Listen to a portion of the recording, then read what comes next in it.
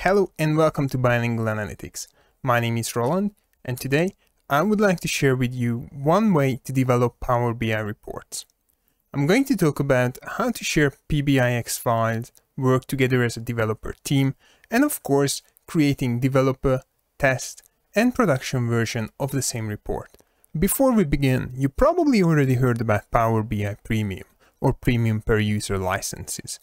With those higher tier licenses, you have a really good option to manage the whole development cycle within the service. However, let's be real here for a moment. Those are quite expensive. Not everyone can afford to pay that much and may not be able to fully utilize all the cool features that comes with them. So how can we achieve something similar without breaking the bank? If you stay till the end, I show you one more trick to further streamline your report development process. Let's dig into this. I'm going to quickly show you what is a deployment pipeline. I have a PPU license under my account. If we click on create a pipeline, call it testing, we will be presented a screen where we can assign workspaces to each stages of the development process. But as I said, to get this, you have to have a very expensive premium capacity or PPU, which is going to cost more than Power BI Pro license. So the question is, how do we create a safe and reliable development environment for report creators and testers, and finally a stable live report for report users? Easy. We try to replicate this deployment pipeline, but on a local shared drive where all developers have access to the PBIX file. As you can see here, in this report folder, I have 3 PBIX files with different names, but the underlying data is the same for all. Let's open all of them and check what's going on in each and every report. Here we have the dataset, as you can see on the right hand side. And under the model view, a beautiful star schema. When it comes to the report pages, we don't really have too many. There are some data validation, calculation, and measures. We can use the dev version of the report to build our model, work with measures, and just in general, manage the development process. When we move over to our test version, we can see report pages with all the bells and whistles. It is going to look exactly the same as our final report, but this is the file where we can make adjustments and ask our users to test those changes. Hopefully these are enhancements. And finally, the live report.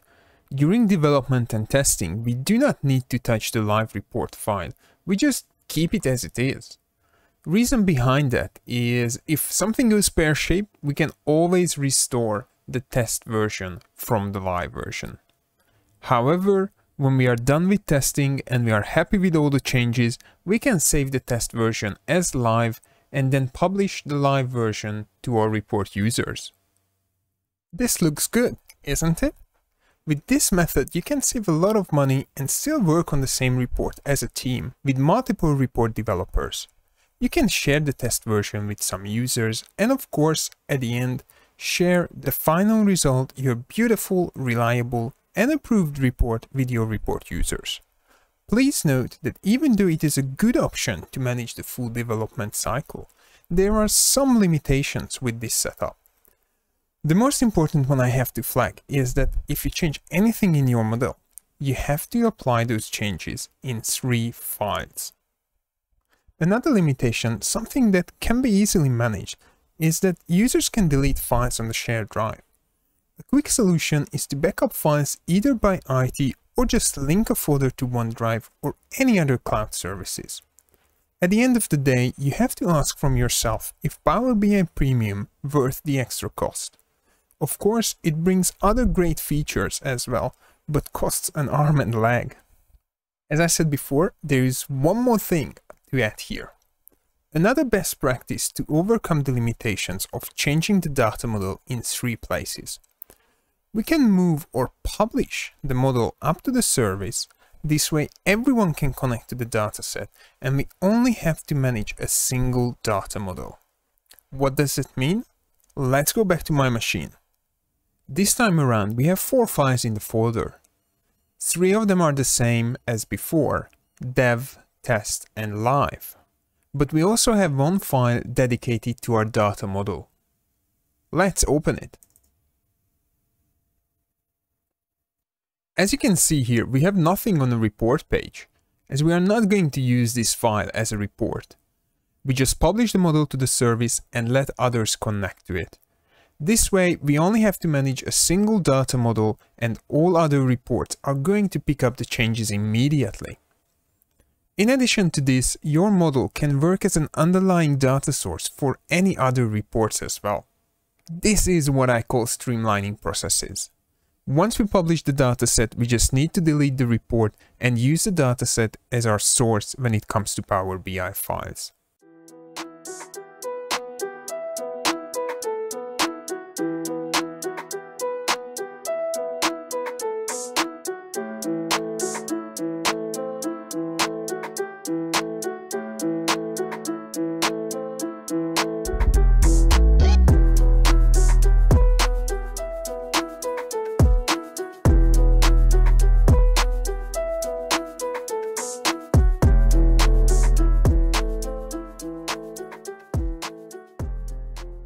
Would you like to hear another great thing about this?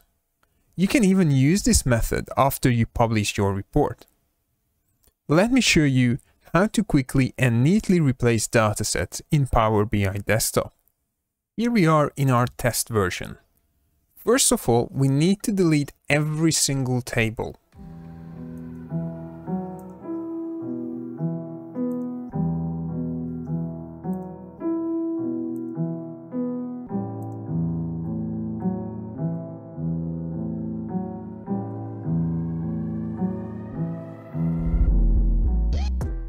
With this move, we are going to break the report, but don't be afraid, we can fix it immediately. We head over to Get Data, Power BI Datasets, and we just select the one that we posted a couple of minutes ago.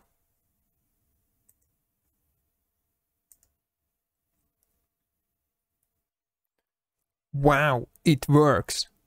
It works just fine! What do you think about this method? Have you been using something similar? Are you going to replicate this with your reports? Or do you stay with premium or premium per user licenses? Let me know down in the comments below. Thanks for tuning in today. Hope you learned something new and you will be able to use it within your organization. Like this video so I know that you found it useful, and make sure to subscribe to the channel so you never miss a new episode. Stay tuned for more. See ya!